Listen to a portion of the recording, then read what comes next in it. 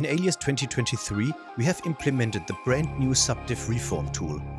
This technology is absolutely great if you have, for example, scan data as a reference, so a triangulated mesh, and you want to work on this furthermore, which is not possible on this kind of mesh.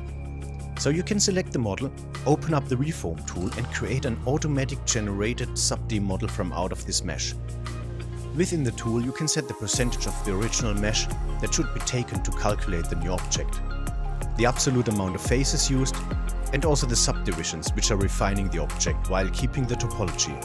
And also the bias can bring you closer to the original scan data. See here how clean the result of this wing mirror is compared to the scan data.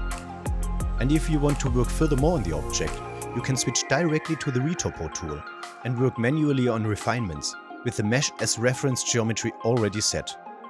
This will save you so much time in the design workflow when working with a triangulated reference.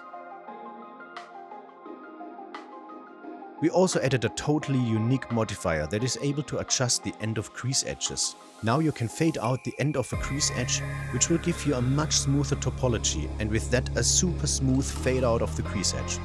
Within the tool I can select how many crease edges are taken into account for making the transition more or less smooth. Or I can change the bias towards one or the other edge and play around with the sharpness to achieve different results.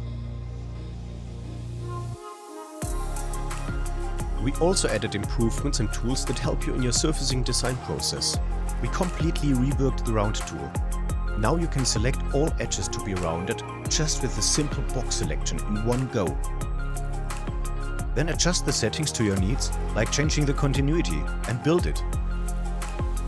For further detailing or adjusting some corners and edges separately, just select them, type in the new radius, or select another ball corner method and then calculate it. This makes your workflow much more fluent and faster. Check it out, you will enjoy it. Thanks for watching the video.